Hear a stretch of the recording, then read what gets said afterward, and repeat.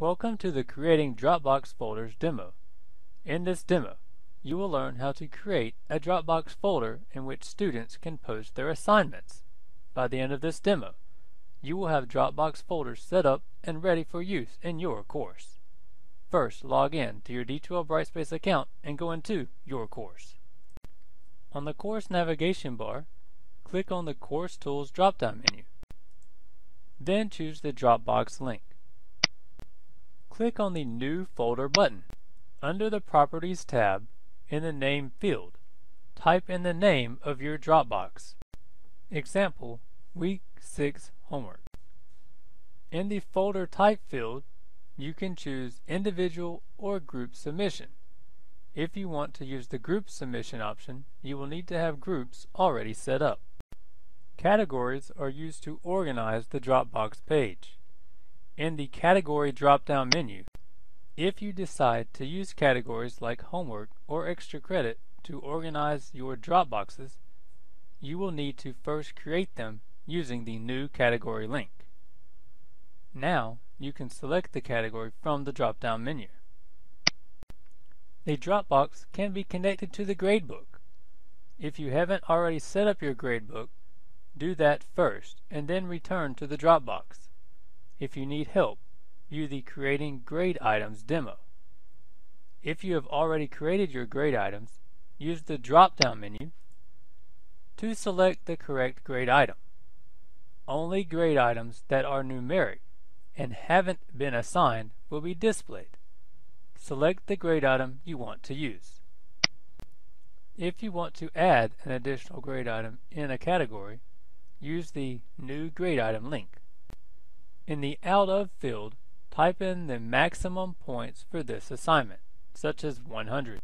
If you are going to grade this assignment using a rubric, make sure you have already created the rubric and use the Add Rubric button to select it.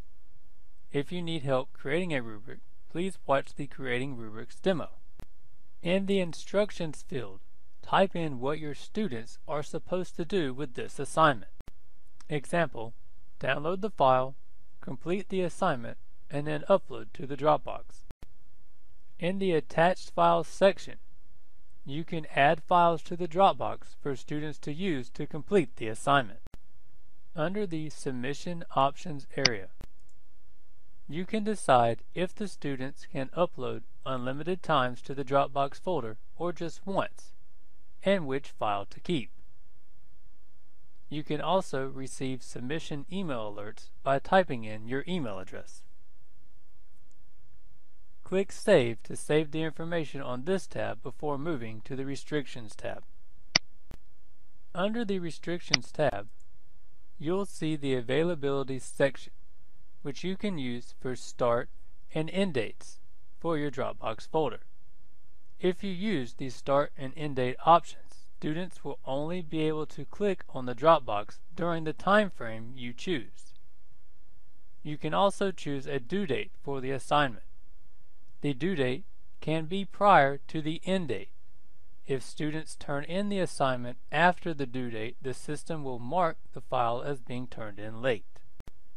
In the Release Conditions section, you may add special circumstances for when a student may view your Dropbox. If you need help setting up release conditions, view the Setting Up Release Conditions demo.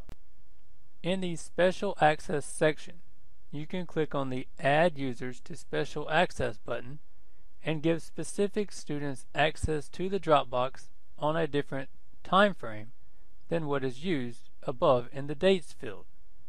This option is normally used for specific students who missed the assignment for an excused reason and need to have it available on a different date than the rest of the class.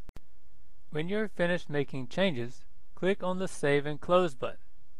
If you want to create another Dropbox, select Save and New. You have now successfully created a Dropbox folder.